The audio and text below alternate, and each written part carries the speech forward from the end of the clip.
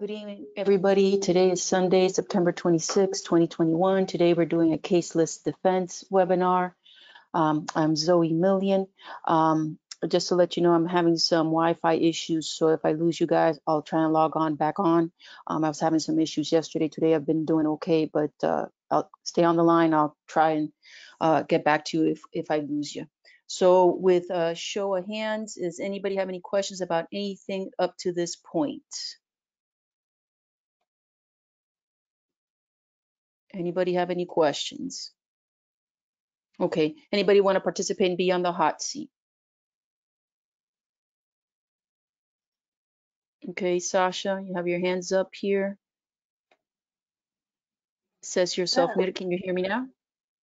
Can you hear me? Hello? Yes, can you hear me? Hello. Yes, perfect. Hello?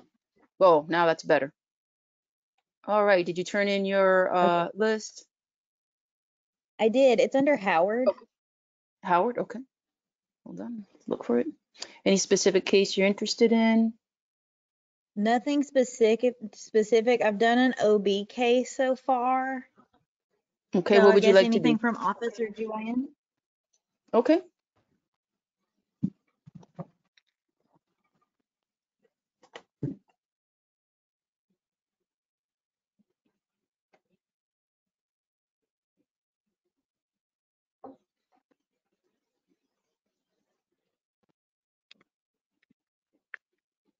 I'm just looking for a case. Bear with me.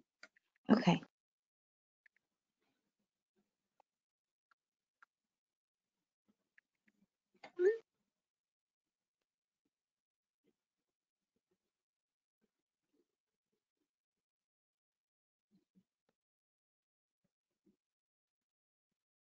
Just trying to make it also bigger for everybody to see it. Okay. Okay. You can't see my screen, right? No. Okay. I'll show it here in a second.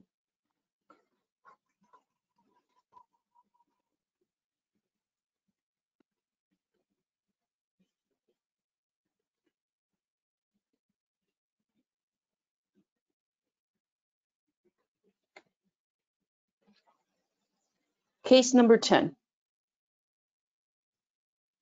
So explain to me how you discussed with the patient her options in regards to her treatment for her vaginal atrophy. The patient's a 69-year-old G2P2, came in with complaints of vaginal atrophy. On exam, I found that it was also consistent. So let me interrupt you a second. Can I interrupt you a second? So she walked in saying have vaginal atrophy? Well, you're right. No, she complained of vaginal dryness and some pain with intercourse. Okay. So sorry. No, continue. Mm-hmm. Oh, okay. So on exam, it was found that the vaginal tissue did look atrophic, and she did experience discomfort even with the pediatric speculum on exam. So when you say that the vagina looked atrophic, what did it look like? Can you be more specific and tell me what you saw? Yeah, the tissue was more kind of a brighter red instead of the pale pink. Mucosa of the tissue appeared dry in the areas that didn't have the lubricant on it from the speculum, so more of the sidewall areas.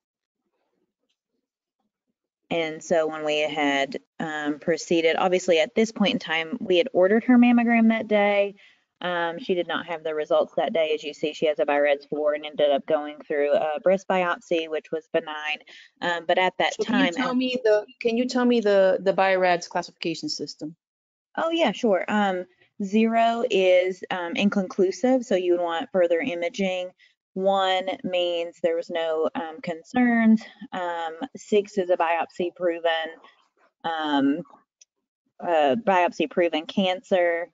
4 is suspicious. 5 is very suspicious.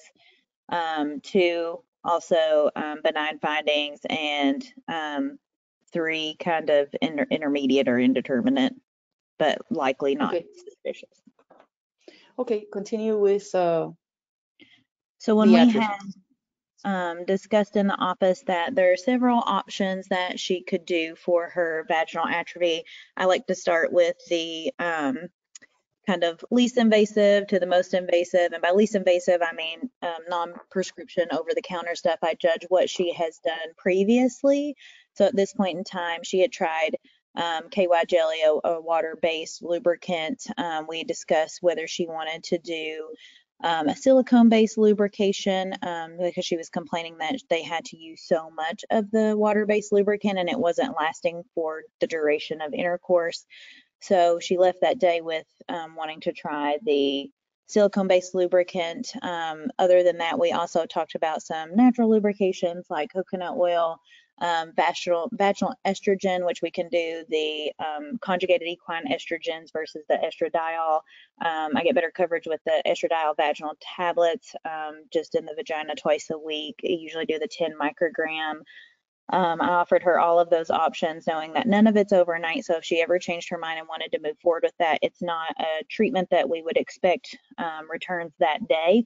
So it would take some time with the vaginal estrogen to help treat the atrophy. So usually expected about 4 weeks before she notices a So how significant. do you instruct a patient to use vaginal estrogen? Just say a Premarin cream. How do you instruct a patient to use the product? A half a gram. There's a couple different options that you can use. I know some people do more of a quote unquote like loading dose where they do every night for a week and then bump down to twice a week. Considering how much atrophy she had, that would definitely have been an option, or just twice a week. I usually tell them to pick boring nights that they don't plan to be sexually active because I wouldn't want her to have intercourse right after placing a vaginal cream because that's going to expose her partner to estrogen and it's going to defeat the purpose. She's going to lose more of the medication. And so you're saying using it twice a week. Why only twice a week? Typically, I want to do less than 50 micrograms per the vagina to decrease the chance that it's going to get into her bloodstream, like a systemic HRT, because that has a very different risk profile. So how do you counsel the patients in regards to that profile? Typically, if it's less than 50 micrograms per week, it's not going to do the same as the systemic hormone replacement therapy, aka like going through the first pass metabolism, like when you take an oral HRT and the theoretical risk, even with the topical or even with the risks of the topical hormone replacement therapy, you're going to have that increased risk of breast cancer, uterine cancer, abnormal vaginal bleeding, increase in your clotting factor, so PEs, DVTs. But the vaginal estrogen, if it's less than 50 micrograms, doesn't get in the vagina or doesn't get in the bloodstream and doesn't put her at the same risks. So let's say this patient has a history of breast cancer. Would you give her intravaginal estrogen? So it's not completely contraindicated. We have a few patients who are on that therapy with close counseling by myself as well as their breast oncologists. It depends on the patient's comfort level as well as the oncologist as well as her diagnosis. If she had a triple negative breast cancer, it wouldn't even play a factor. Any other treatment options that are available to the patient?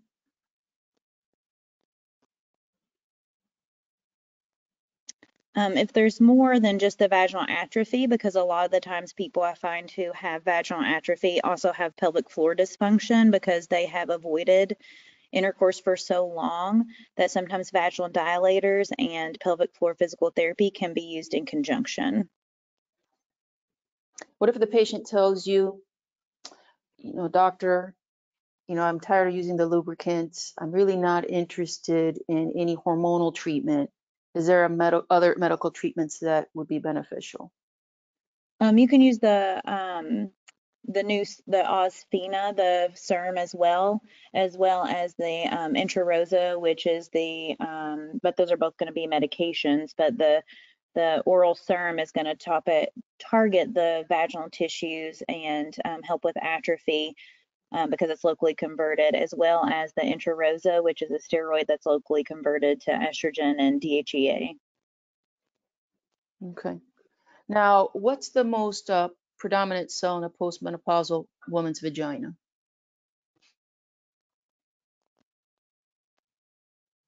So there's definitely a decrease in the lactobacillus. Is that what we're, I don't know that I Just looking, understand. what's the most common cell that you I would don't know? know if I know the answer to that. I'm sorry, I don't And know. okay, and what would be the roughly the pH of a postmenopausal woman's vagina? It's going to be more basic, and you're going to have more parabasal cells. I would have to look that up to be sure. So what's a parabasal cell? I would definitely have to look that up. That just something that popped into my mind, but I can't recall specifically. So what's the recommendation in regards to performing DEXA scans? When should an individual get a DEXA scan? Because I see you ordered a DEXA scan on the patient.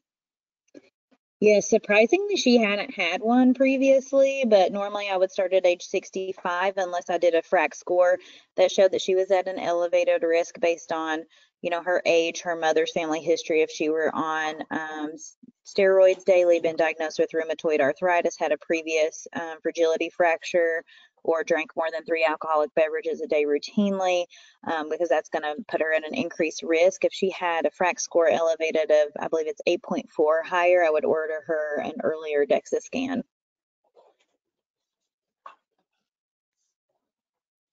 And in what situation, let's say you had a patient who was 60 years old and came in, hey, I want a DEXA scan. Would you do it?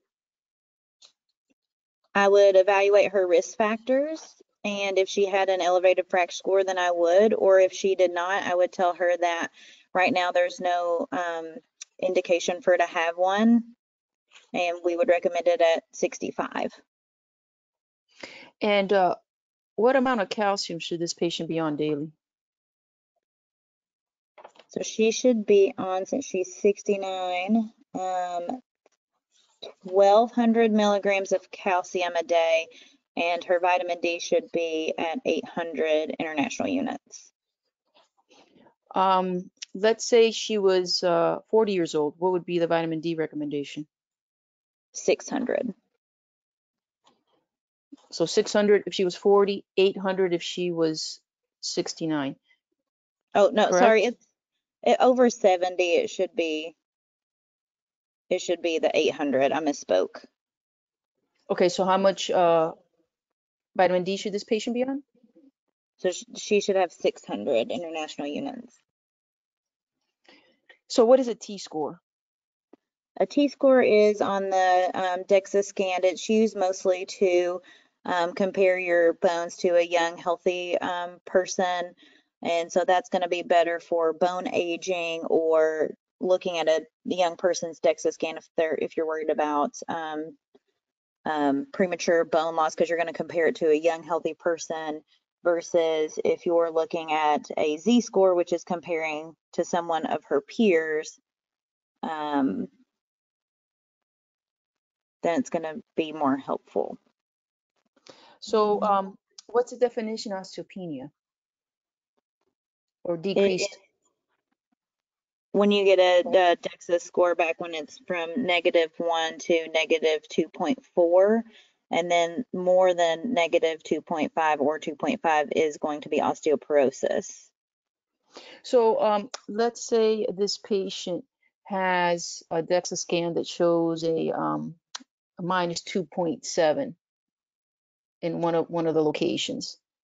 Yeah. What would you tell the patient? How would you manage what would you do?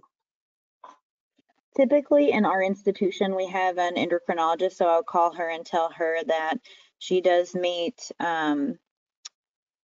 diagnosis for osteoporosis, and we would like to talk to her about medications, as well as ensuring that her home is safe, that there's no tripping hazards, do OTPT if she had any ambulatory issues that put her at a high fall risk, making sure all of her belongings that she uses on a daily basis is more at eye level, making sure there's no balance issues. We would recommend weight-bearing exercises as well as the calcium and the vitamin D along with treatment options.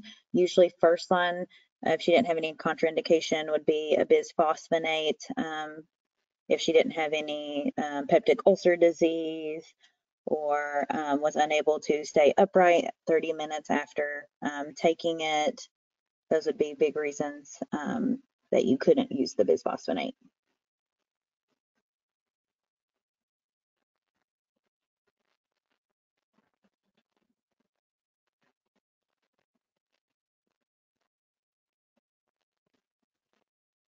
Can you still hear me or did I lose signal?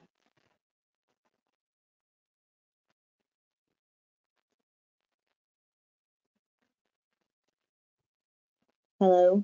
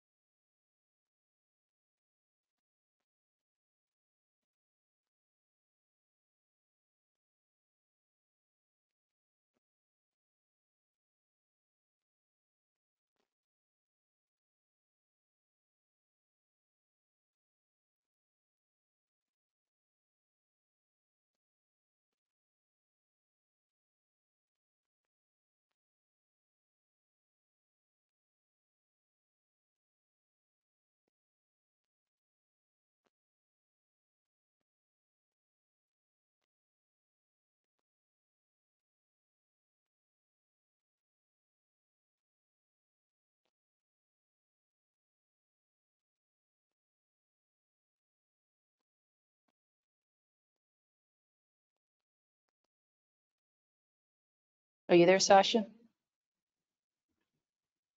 Hello? Hello? Okay. Are Can you you hear there? me? I lost you guys, right? Yeah. I'm so sorry. But Oh, you it's you can okay. see you can't see right now. Hold on. Can you see now? Yes. Okay. I'm so sorry, but I Oh, think that's we're okay. good. Okay, so you said in your institution there's an endocrinologist? Yeah, so typically I'm sorry, every if you don't mind repeating that. Oh, yeah. So typically at our institution, since we have an endocrinologist, we do refer to talk about treatment options. But typically, I also talk to them about their adequate, calcium, vitamin D, making sure they don't have any tripping hazards, that they have slide-on safe shoes, and that everything that they need to get is on an eye level so they're not worried about bending over, standing up, getting dizzy, falling, doing everything we can to decrease their fall risk. PT/OT if they have any balance issues or to work on their strength, or a personal trainer to help with weight-bearing exercises also helps. And then for medication therapy, typically the first line would be something like a bisphosphonate if she didn't have any contraindications like peptic ulcer disease or inability to sit upright for 30 minutes after she takes it. I know one of the other options would be something like Prolia, which is a monoclonal antibody for the rank ligand, and she can do those injections every 6 months. So usually first line is, what did you say again? First line is? A bisphosphonate, if she can tolerate that. And then what's the mechanism of action of a bisphosphonate? I believe it decreases osteoclast activity. Okay.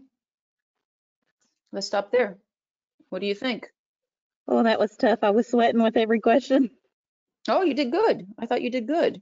BI-RADS, unless I'm mistaken, there's only 5 categories.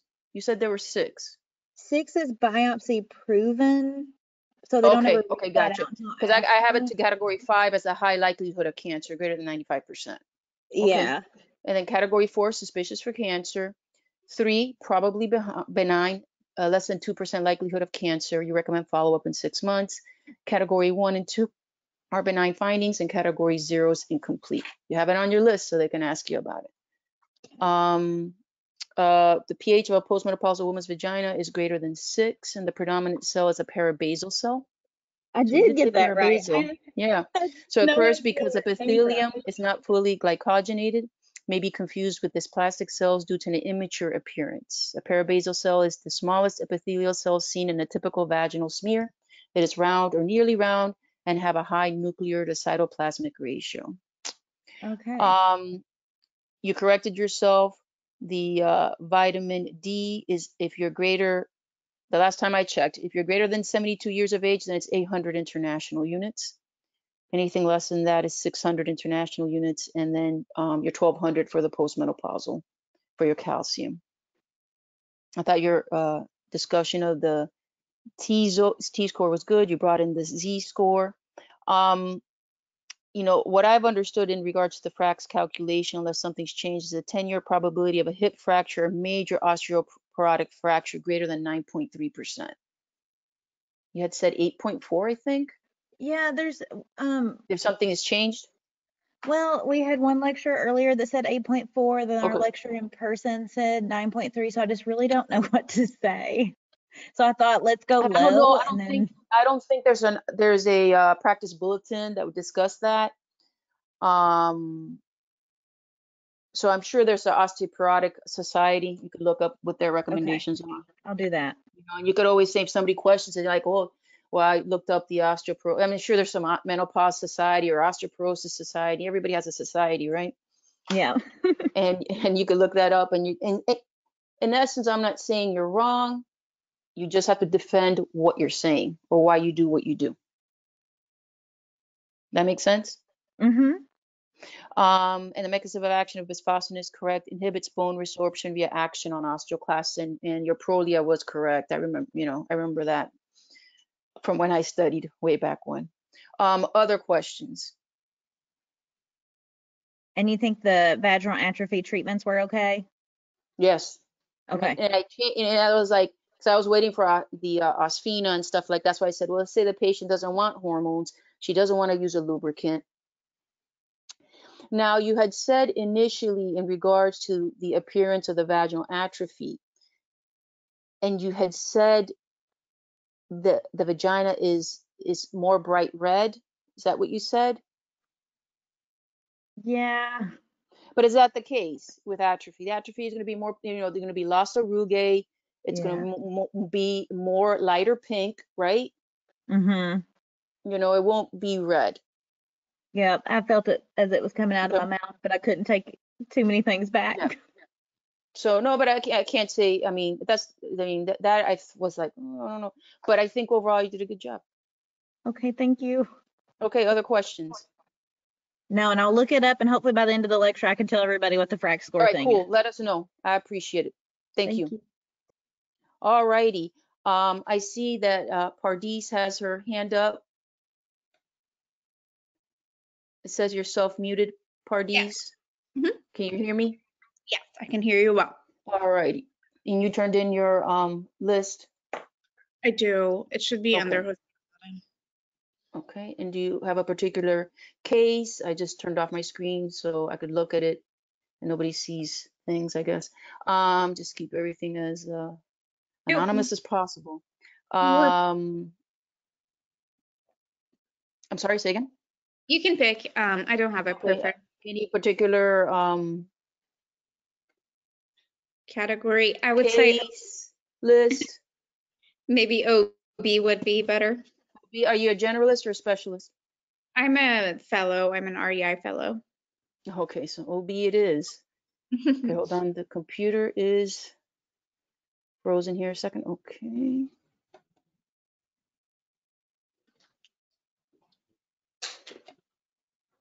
I'm just looking at your list here and making it bigger for everybody to see when I open everything up.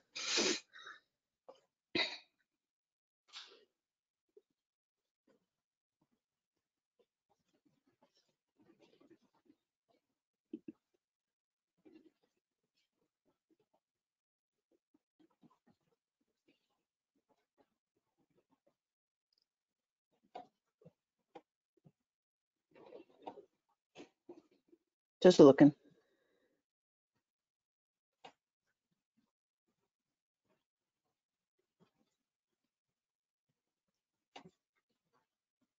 Case number 10. So let's say this patient presents with the butt delivery. What do you do? So obviously at that point, if patient is being seen in the triage, we need to immediately transfer her to the operating room. I'll be talking to her about the fact that given the fact that we have the buttock presenting, we can go ahead and proceed with breech delivery of the baby. However, I will be counseling her towards, meaning I will be counseling her that there could be some increased risk of potential injuries to the baby with the breech delivery. If and you said that she's coming in with breech. Yeah, the Basically. butt's coming out. You can't. Okay. There's no time to do a C-section. So how do you deliver a breech? So I'll be also notifying the staff and the anesthesia that we're going to the OR for a breech delivery. In the OR, will be basically pretty much hands off and coaching the patient through the pushing efforts until at the baby is delivered until to the level of the umbilicus. When we get to that level, at that point, I'll attempt the delivering of the feet by basically placing 2 fingers on the bony parts of the hips and reaching for the popliteal fossa and rotating and delivering each leg. At that point, I'll be asking for a blue towel. So you said you would grab the popliteal fossa?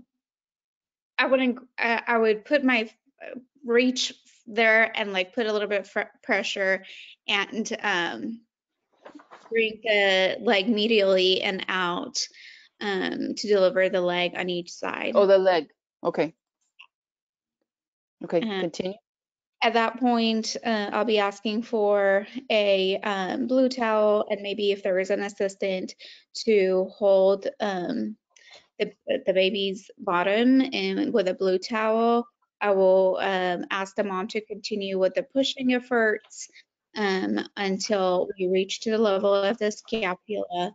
We'll make sure at that point we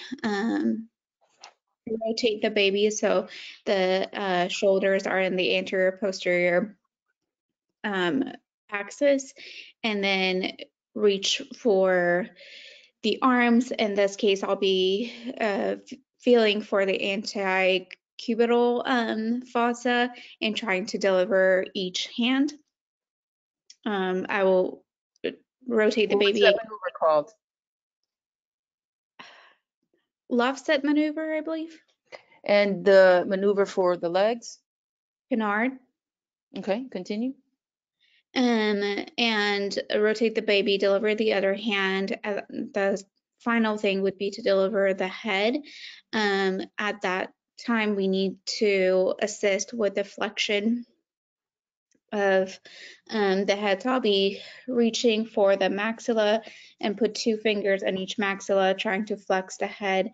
And in the meantime, with my other hand, I'll be putting pressure in the pubic area or on the occiput to help deliver the head.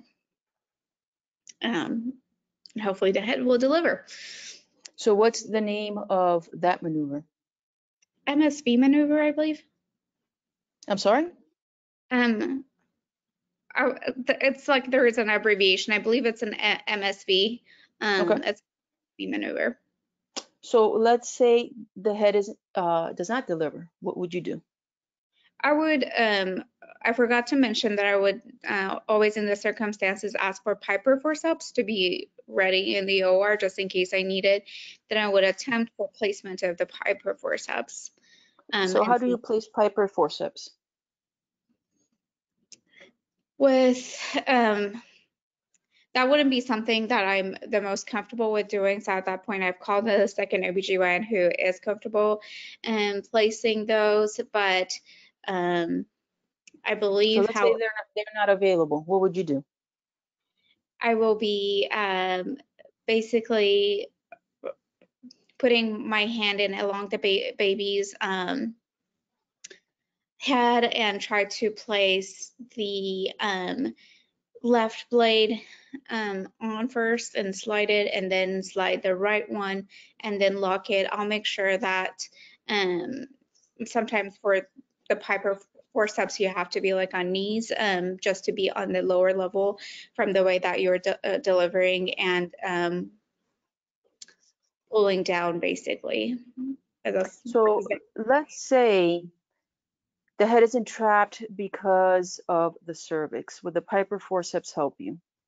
It won't. And it usually happens in the setting of if you're having a premature baby. So the baby kind of like was delivered without the cervix being fully dilated. In that case, I might consider making dorsal incision. And how do you do that? Dorsal incision usually plays 3 incisions on the cervix at 10, 2, and 6 o'clock. And that's basically if there is any dystocia with the cervix to release that and avoid the vascular area of the cervix. That's where the cervical branch of the uterine artery goes to the cervix at 3 and 9 o'clock. So why wouldn't you cut at 12? I believe that might be because there could be an extension to the uterus, but I'm not You certain. can always fix a uterus, right? Getting into the bladder as well, so you're avoiding that. So let's say the Durson's incision doesn't help you. What would you do next? Or what can you do? If we have tried already the Dorsons and the forceps and it hasn't helped, Let me go back. So let's say the reason that the head's entrapped is because the cervix was not fully dilated. The Piper forceps won't help, correct? Correct. You said that. So why would Yeah. you put the Pipers if that was the cause? If you have a head entrapment because of the cervix, why would you put Piper forceps on? Sorry, I didn't think I initially realized that was the reason. So if the cervix was the cause, then I would do the Dorsons. You assumed you needed the Pipers. I never said that. You would make that assumption. Was that an appropriate assumption? Correct. I'm sorry. Okay, so is there anything else you can do if the Durson's incision does not release the head? At this point, I will be considering doing an ultrasound and see if there are any concerns for fetal head anomalies and things like that that could be contributing. My next step probably at this point is going to be doing a laparotomy and maybe doing direct pressure, using a direct pressure to see if that would help delivering the head. Okay, now was an external cephalic version, I'm going to go back to the case you have on your list, was an external cephalic version offered to this patient? Yes, I counseled her towards external cephalic version, which at our institution we usually do at 37 weeks, and this patient declined it. And what are contraindications to an external cephalic version? Any contraindications for a vaginal delivery would be a contraindication to external cephalic version. For example, if you're having a placenta previa, that would be a contraindication. If there is any malformations of the uterus, like bicornuate or unicornuate uterus, that can be also a contraindication to doing a version. Oligohydramnios is a relative contraindication. If there is concern for IUGR, that could be also a relative contraindication to attempting an ECV. What if she was a prior C-section? Is that a contraindication? It's not a contraindication, no. Can you discuss for me how you perform an external cephalic version? Yes, so like I mentioned, we usually plan to do it at 37 weeks of gestation. It's usually done in a labor and delivery room. Usually instruct the patient BNPO after midnight, the night before that she's presenting to the hospital. Upon admission, she will get admission labs done, meaning including a type and screen. I usually will confirm the presentation doing an ultrasound, get an NST, just to make sure the patient's not actively in labor and contracting, and as the baby is fetal heart rate is reassuring. I typically do it as like a 2 to 3 person procedure. I forgot to mention that I again counsel the patient towards the risks and benefits of doing the ECV and kind of going over the procedure in the room. I offer regional anesthesia with an epidural to all the patients to see if that's something that they're interested in, and as something that I typically do before the procedure. I go with administration of terbutaline, given the fact that it has been shown that it increases the chance of success. We obviously usually administer some sort of mineral oil to the patient's abdomen. Usually do it with the assistance or guidance of the ultrasound. One person will be holding the breech and elevating the breech from the pelvis, and the other one will be guiding the head. We will try a forward somersault or a backward somersault roll, depending on which what is the presentation of the baby, or which one would seem more appropriate. And I mean, with the ultrasound, intermittently we will check fetal heart tones. Okay. Now, what is macrosomia? So macrosomia in someone who is non-gestational diabetic is with basically birth weight greater than 5,000 or 4,500 grams, excuse me. So greater than 4,500 grams is macrosomia. Yes. Now, you said you offered this patient an external cephalic version and she declined it, correct? Yes. Why was she delivered at 40 and 6?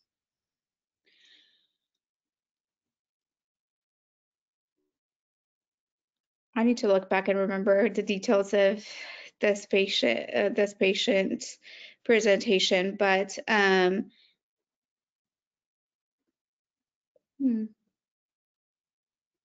we usually schedule those C-sections anywhere between 39 and 40. So this is definitely not a typical presentation. All right, let's stop there. What'd you think? I didn't feel great about this, but Yeah, I think you did okay. You did okay. I think you are an REI. They're not going to know that. So, but I think you did well. You knew your maneuvers. It's the Marceau Smelly Vit maneuver for the head. Mm-hmm. Now, you got to be cautious where the head gets stuck. The head can get stuck in two places, right? It can get Mm-hmm. stuck in the cervix, and it's usually a preterm baby that does that usually. Or it's getting stuck in the outlet tissue or the vaginal tissue. So that's usually where the piper helps because you're having problems flexing that head. And that's what the pipers do because you literally pull the pipers out and up, if I'm not mistaken, in order to flex that head appropriately. Am I making sense? Yes.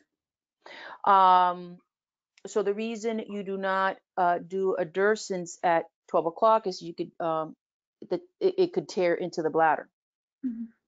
right? Yes. If it tears in the uterus, we can fix that. Mm-hmm. I mean, she'll, but we can fix that. So if you have the cervix kind of contracted, you can give nitroglycerin, Okay. 50 mg IV every minute for a maximum of 5 doses. Of course, she can start bleeding after the delivery. So those are some things there. I think your presentation of the external cephalic version was good. Rupture of membranes and prior C-section are not contraindications. This is from up to date. A significant fetal or uterine anomaly or hyperextended fetal head are contraindications. In regards to macrosomia, you know, I have to be honest, the practice bulletin is extremely vague when it comes to what is the definition of macrosomia. At one point in that practice bulletin, it says it's 5,000 grams or 4,500 if you're diabetic, and in another place it says it's anybody that's 4,500 grams. So I'm kind of confused. That's all I can tell you. But it does say those two things when I last reviewed that practice bulletin, unless they did an update. And that was last year, I believe, when I last reviewed that particular practice bulletin. And please have an answer on why she got delivered at 40 and 6. Okay. Because I mean, she declined external cephalic version. She came in with rupture of membranes, and so be it. Okay. Other questions? No, that was pretty good. Thank you. No worries. Good job. Thanks. All righty. So I'm just going down the line. Anybody else here want to participate?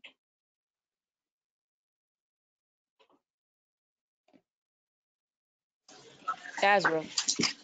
Hi, Hi, how you doing? You want to participate or you have a question? I want to participate. Okay, anything in particular you're looking for? No, just I wanted to give a heads up. I'm on call, so if I, Okay. for whatever reason, have an emergency, I'll have to sign off. Okay. But Are you a generalist? yes, Or okay. So let's try GYN, because we've tried everything okay, else. All right, sure, let me go look at your list here. You did turn in your list? yes.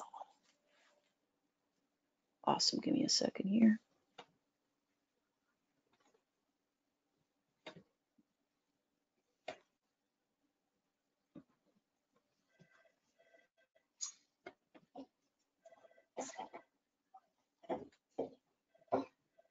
Give me a second. The computer's popping it up. It's taking a bit. Sure, no problem. Sometimes I have to go back and do it again. Okay.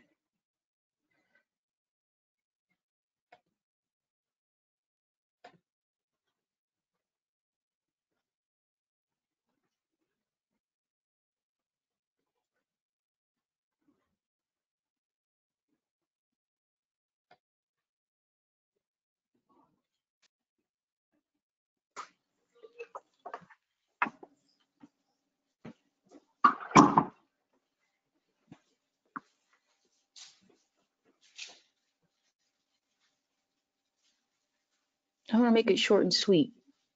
Okay. Open up this here. So your case number 1, Mm-hmm.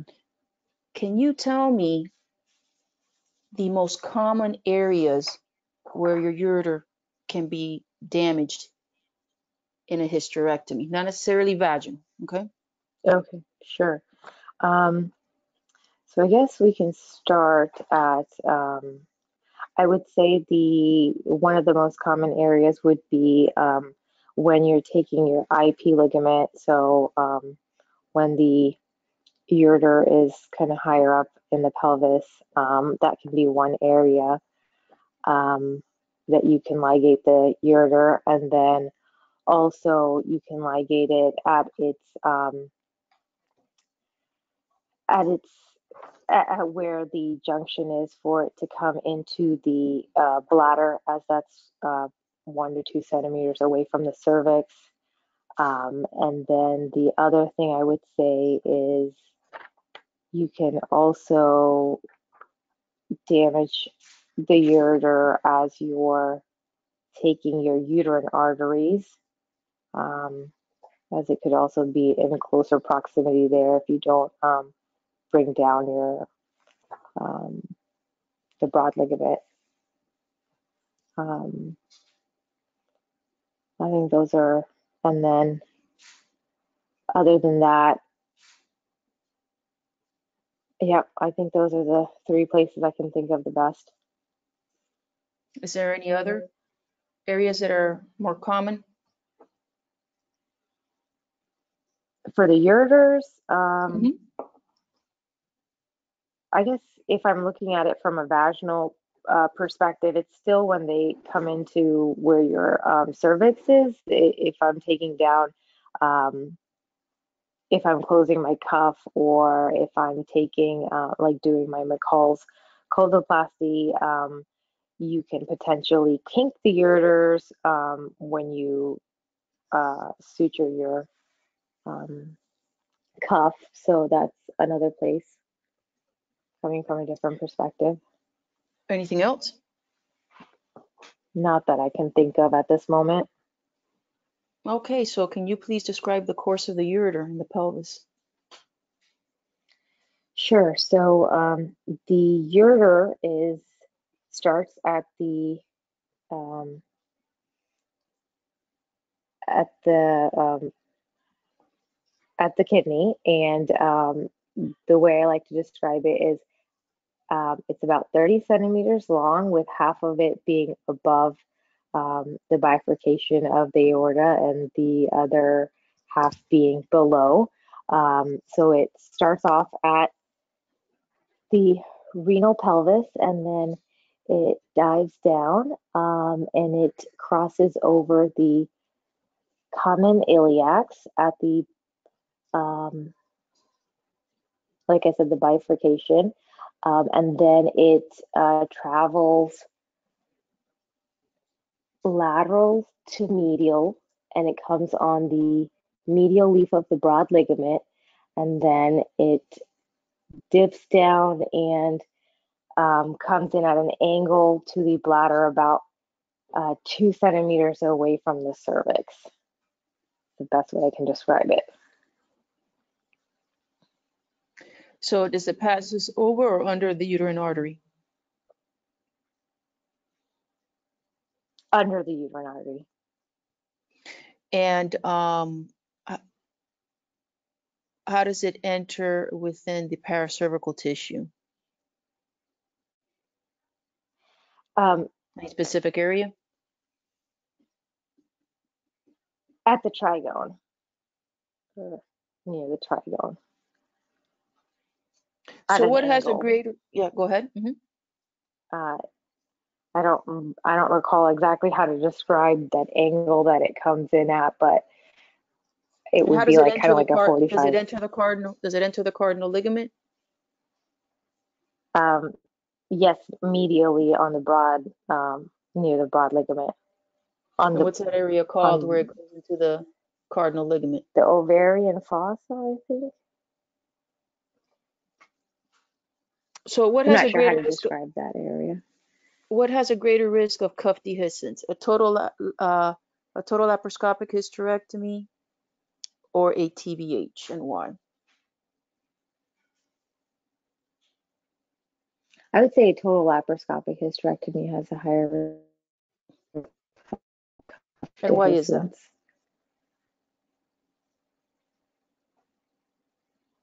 Why is that? I think because you're using more, in my practice, I would assume it's more because the use of cautery in terms of when you are making your colpotomy versus when you are making your colpotomy vaginally. I usually do it sharply. So maybe that would be one reason I could think of. Because you use cautery with a TLH? Correct. Any other reasons?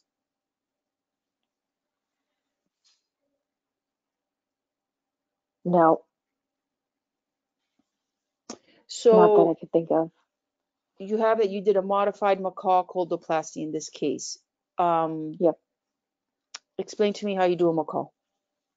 Well, first, let me ask you, So, why do you do a macaw?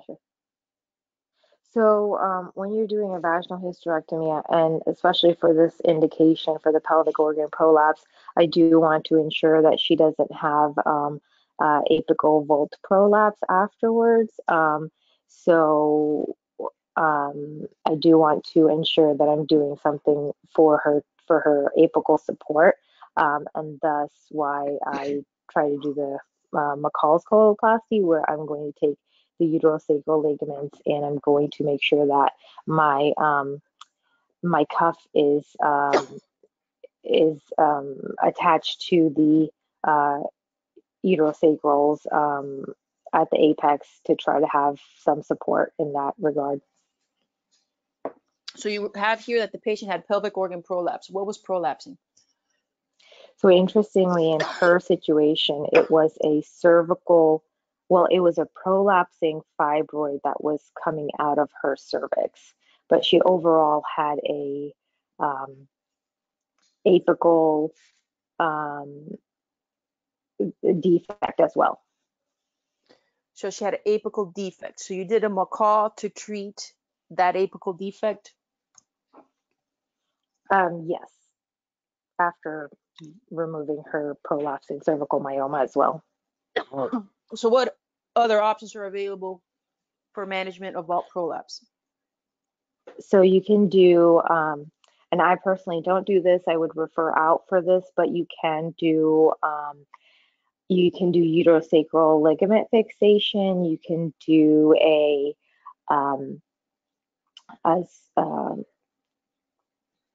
where you tack, and it's escaping me right now, but you can do a surgery where basically you put a graft on the anterior and the posterior aspects of the bladder. I'm not the bladder.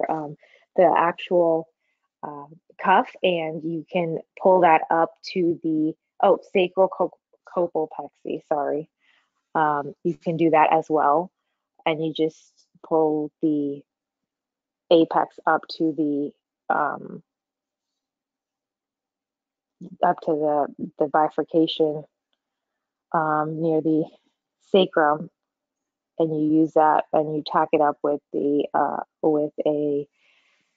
mesh. But I personally don't do this. Is there another procedure you can offer the patient for suspension of the cuff? So you could do the uterosacrals, you could do the sacrocolpopexy, and then sacrospinous ligament fixation also. Okay. So what works better? The abdominal sacrocolpopexy or the SSF? I think they have similar efficacy results, but I cannot recall off the top of my head. So what are the pros and cons of each one, each of those two methods? The SSLF versus the sacrocolpopexy. Yes. So I think for the SSLF, one of the cons is that you could potentially injure a nerve, usually the pudendal, and patients can possibly have pain. And Any also other there, any other nerve could be affected? um,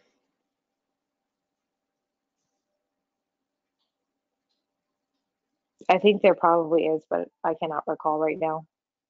Okay, continue. And then there's also a possibility of some blood loss. The sciatic nerve, I think, as well. Um, Okay. and there's a possibility of some blood loss due to the venous plexus that's in that area. Which venous Um, plexus?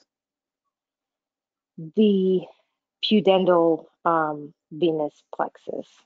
Okay, continue. And then there is also, so that's the cons of that, but it is beneficial because you can do this from a vaginal point of view, and versus the sacrocolpopexy that's more of an abdominal procedure or a possibly laparoscopic procedure, and that involves having some kind of foreign object, which would be like the mesh to help elevate everything. So that's one of the cons of it. Is And there any that is increased all I could think risk of of. bleeding with the sacrocolpopexy? Yes, definitely, because um, you are having to basically move another venous plexus and near the IVC, where your sacrum is, and that could potentially cause a significant amount of bleeding. So discuss with me how you did the macaw colpoplasty in this case.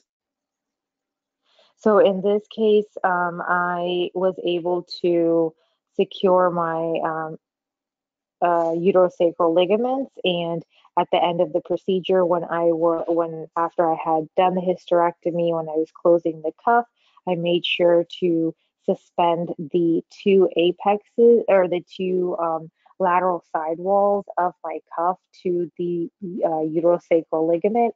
And then when I did my closure, I did um, a closure of those sacral ligaments first, and then closed the cuff. So I'm still a little confused how you did that. So you have your uterosacral ligaments, you tagged Mm-hmm. them when Mm-hmm. you ligated them, correct? Correct. Then what did you, and at the end of the case, you're closing your cuff. I'm not quite clear. What did you do? So I basically tied them together, and then So in essence, you got the two ends that you had tagged initially and you tied them together in the midline. yes, yes, laterally. So the lateral I made sure that I took a significant bite of the lateral, I guess, aspects of my cuff closure, and then I So you made sure made that it was sure that your suspended. cuff angles included the Mhm. uterosacral. Correct. That's exactly what I'm trying to And then say. after you did that, you tied them off in the midline. Yes, correct. You don't think the patient would have pain? No. You're plicating something that is not in the midline to the midline.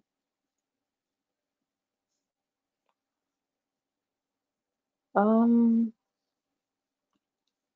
I'm not sure. I don't think it was essentially in that. Maybe it wasn't midline. Maybe it was more lateral. And then I was able to close the cuff. So I felt like the support at that time was good. No, but I'm just saying Prior to closure. you either tied them together in the midline or you didn't. I did. And you said earlier that you have a greater risk of ureteral kinking or ureteral damage with a macaw, correct? Correct. So why didn't you do a cystoscopy in this case?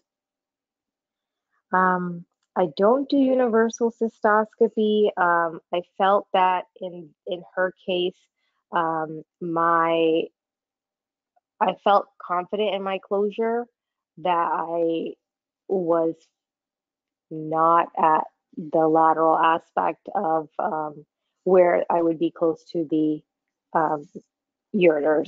But you just said when you do the cuff angles, you're at greater risk of injuring the ureter. You are, but I didn't feel like I did, so I chose not to. Anytime you get a ureteral injury, it's after the fact most of the time. Nobody thought they had injured the ureter. Right, correct. That So is something I could have potentially done, but I did not. I felt confident at that time in terms of my anatomy. And you said this patient had symptomatic anemia, so she went to the operating room with a hemoglobin of 8.8? Correct. Could you have done anything to increase that So hemoglobin before you took her to the operating room? Yes, we did try to put her on oral iron while in the office, and she was on oral iron, but she did have some issues with constipation, so compliance was also questionable. And other than that, we could have given her a blood transfusion prior to, but we chose to wait until after she had had the hysterectomy and follow her CBCs. And if she continued to be symptomatic at that time, that's when we went ahead and gave her her blood transfusion. Would she have benefited from Lupron? She may have, but she at that moment had chosen not to do any other management options. She was persistently bleeding because of the prolapsing cervical myoma, and so we decided to proceed with surgery to stop it acutely instead of waiting 3 to 6 months while we give the Lupron prior to doing this. Could you have easily taken her to the operating room, removed the cervical myoma vaginally, and left it at that? Would that have treated that problem? No, the cervical myoma, it was prolapsing. However, there was significant amount of bleeding, and we did talk about this um, during her workup as well, that we could potentially just remove her prolapsing cervical myoma. However, the patient opted to have the hysterectomy due to her multiple other fibroids in her uterus as well. Well, so how big was this cervical myoma? I think it was a good 7 centimeters prolapsing out of her. What about the base? It was a very broad base. I do have another case on my case list in which situation we had a similar thing where the base was not as broad, and I did just ligate that off and not do a whole hysterectomy. But however, in this case, that was not possible even at the time of surgery. It couldn't, it was too broad. And the uterus weighed 534 grams? It was that Correct. big? Yes. Or was that just a fibroid? No, that was the entire uterus with the fibroid. We removed the fibroid, but it was only partially removed due to the broad base, and thus we had to remove the entire uterus with additional multiple fibroids to be able to, do the hysterectomy as well. And you weren't concerned with the size of the uterus that you would run into problems in getting the appropriate bites of the pedicles? So during the vaginal hysterectomy? that was something that I thought about. However, we had done imaging prior to, and it did seem that it was more of a elongated and narrow uterus and not such a wide uterus, which is what made me feel confident that I could do this vaginally. Okay, let's stop there. Okay.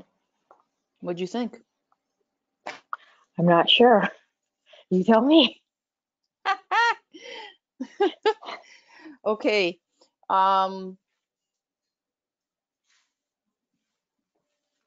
The way you do a macaw and a utero, to my understanding, a macaw and a uterosacral ligament suspension are for prophylaxis of vault prolapse. Mm-hmm. If you have a vault prolapse, you should do an SSF for treatment or a abdominal sacrocolpopexy. Okay. Okay. The abdominal sacrocolpopexy has a more successful rate. Okay.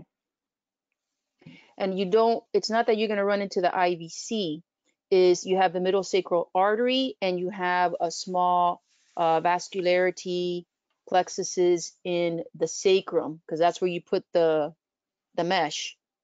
So then actually they have bone wax that they recommend you put on these areas in order to stop the bleeding. Right. I remember watching a few in con is residency, the but mesh. yeah. You have a foreign body, so you Yeah. can get bowel obstruction. But of the two Okay. procedures, it is the one that's more successful. The sacrospinous fixation, or the SSF, is actually you deviate it to one side or the other, and some people can do it bilaterally. And it's usually a blind procedure, it's all by feel, and it's the pudendal venous plexus, and that's where the pudendal nerve is, and vascularity. The sciatic nerve is the one that can be damaged. Okay. So not anybody can do an SSF. You have to be well versed in it. Right.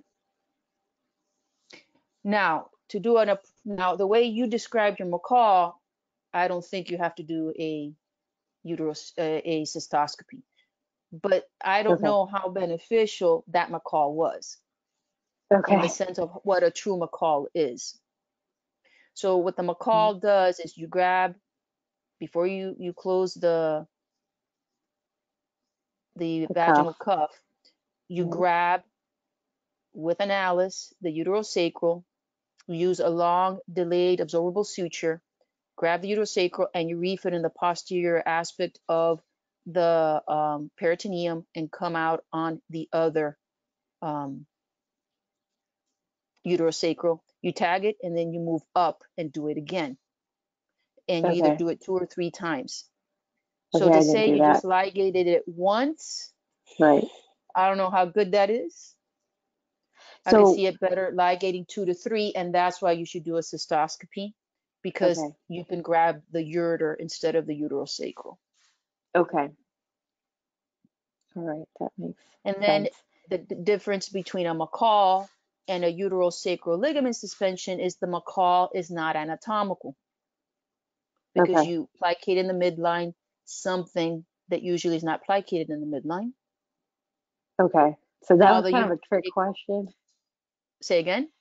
Was that kind of a trick question then? No, I don't think so. No? Okay. I don't think so. So Maybe if you thought it's not something that's, if it's not something that is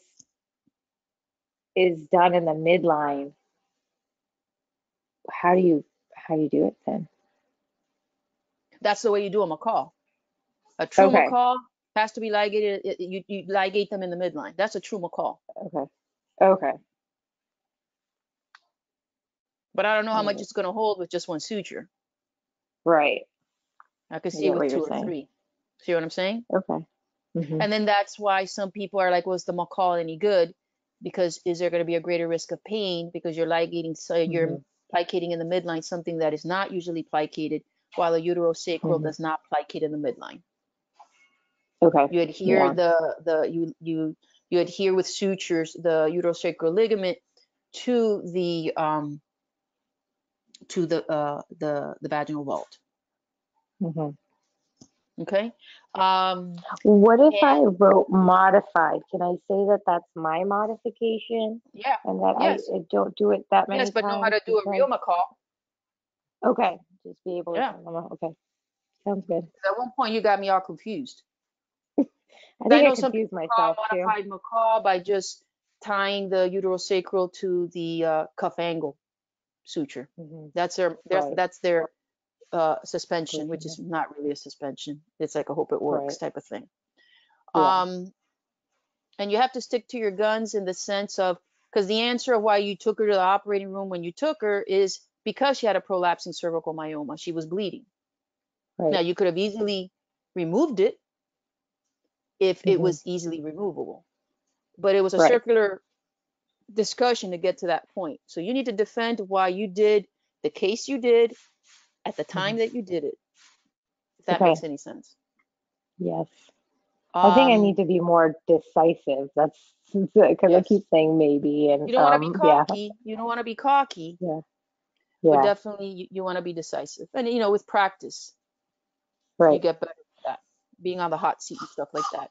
right. TLH has a greater risk of cuff dehiscence because of the cautery. The magnification of the scope, you think you're getting good bites and you're not. Mm-hmm. Mm-hmm. Also, it's always better to suture with your hands, so you may not get good Right. bites. Okay. Okay. So the TBH has, I mean, they're minuscule changes in percent, but definitely it's higher for robot cases that are robotic, and TLH where you do not, you close the cuff with, not with suture. Mm-hmm. Okay. And then what did you think of my my description of the course of the ureter? So the course of the ureter, because I thought what you said was fine, but then I'm like, well, she didn't say that how it went underneath the uterine artery. And then it goes into the paracervical tissue, into the tunnel of the cardinal ligament, anterior bladder pillar, or the tunnel of Wortham. And that's an important tunnel or area for radical hysterectomies. Okay. I think I need Yeah. to add that to my description. Okay. So the ureter is located 1 to 2 centimeters lateral to the cervix and uterosacral ligament. It courses immediately over the anterior vaginal fornix to enter the trigone in the posterior aspect of the bladder. But I thought what you said was good. Okay. Anything else? Say pass it or fail that question. I mean, I never got asked that, but they're supposedly, Okay. that's one of those evil questions they can ask. Okay. Okay. All right. Thank Remember, you who's very much. testing your GYN? Oncology and Urogyne. So you got a call there. I could see it with pelvic organ prolapse. I can see them asking Yeah. you stuff. Okay. That's good to know. Okay, but I think you did good. Good job. And it's a good Thank size you. uterus. So good on you. The way you explained it, it was more narrow. I felt that we can do it. And you did. Okay. Oh, that's another thing. Yeah. Please, everybody on the call, it's not we, it's I. I did this, I did that. Never forget that. Okay. Okay, great job. Thank you. Thanks. Does anybody have any questions about anything that we've done to this point? I see a question mark. Victoria, says you're self-muted.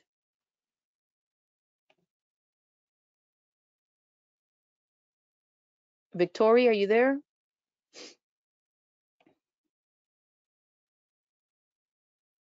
Okay. Do you have a question, Sasha? You had a question? You had a question? I just looked up the on up to Oh, yeah. date. Sweet. Yep. It said that in the US the threshold is 8.4%, although this approach the screening may have merit or may not, but they just said in the US right now currently we're using 8.4%. All right. So it's changed. All right.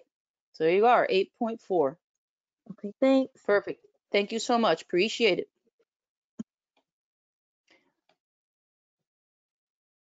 I'm just looking down the line. Anybody have any questions? Amira has a question mark. Says you're self-muted. I can't unmute you, Amira.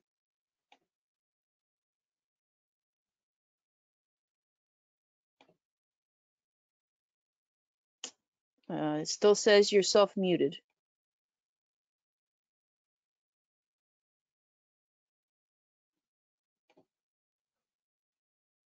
Still says you're self-muted. I see you raising your hand, Amira, but it keeps saying self-muted.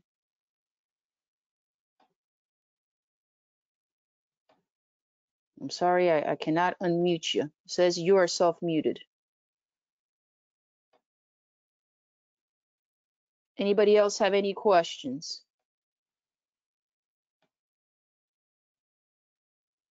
I'm going to go back to Amira here, and I lost Victoria. They disappeared. Still says you're self-muted, Amira.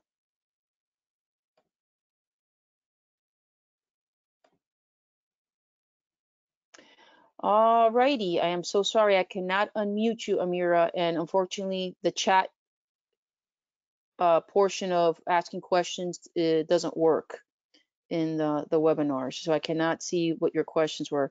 I'm going to look down the line. Anybody else have any questions? I know we went over a little bit, but I think we went through a lot of topics, especially that the vaginal hysterectomy with the prolapse and all that. I mean, again, a urogynecologist will be testing you, and I could see those type of questions being, popping up. I know for a fact a candidate had no prolapse on her case list. This was several years ago. Didn't have any prolapse on her case list at all, and she was specifically asked about the POP-Q. So I'm going back to Amira here.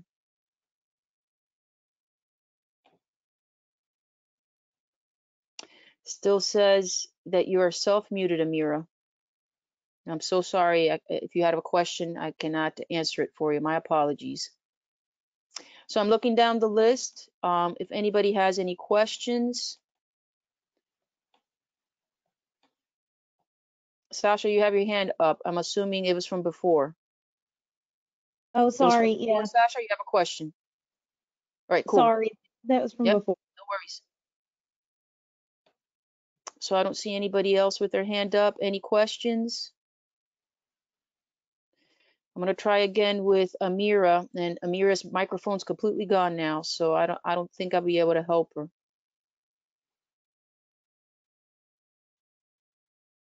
Oh, okay, I see your, okay, now I got some questions here. It says, can you repeat, are you there, Amira? Raise your hand. Okay, all right, cool. So can you repeat the course of the ureter again? Okay, I'm gonna read it out to you. So the ureter runs along the anterior surface of the psoas muscle to the pelvic brim. The ureter enters the pelvis at the bifurcation of the common iliac artery. It descends retroperitoneally on the lateral pelvic wall and runs posterior to the ovary. As it descends through the pelvis, its course becomes more medial. It is identified on the medial leaf of the broad ligament. It passes under the uterine artery. So you have that, remember the quote, water under the bridge, and into the paracervical tissue, into the tunnel of the cardinal ligament / bladder, anterior bladder pillar, or the tunnel of Wortham.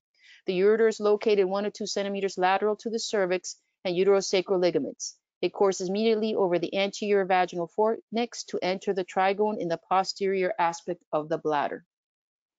Does that answer your question, Amira? Raise your hand. Very good, thank you. And then I do see that Victoria said in the osteoporosis ACOG practice advisory, the 10-year risk of major osteoporotic fracture of 8.4% would necessitate a DEXA prior to the age of 65. So I know Sasha brought that information up to our attention as well. Okay, so thank you. I just figured out how you could see the questions. I don't know how I did that, but it worked. So very good. Been doing these for a couple of years and now I learned something new. So very good. Other questions before we end the call?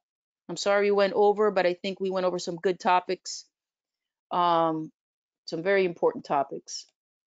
I'm just looking down the line. Any other questions?